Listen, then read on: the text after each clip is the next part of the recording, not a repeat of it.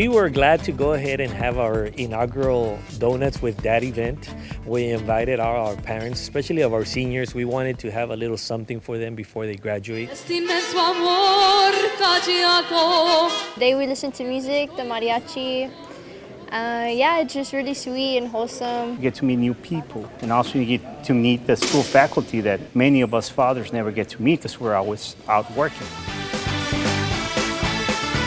To some students, it does mean a lot when the parents come and show up and spend time with them, because I've seen it sometimes where the parents don't show up and some kids, they get sad or something like that. And then when the parents do show up, like they don't expect them, the parent shows up, they get real excited.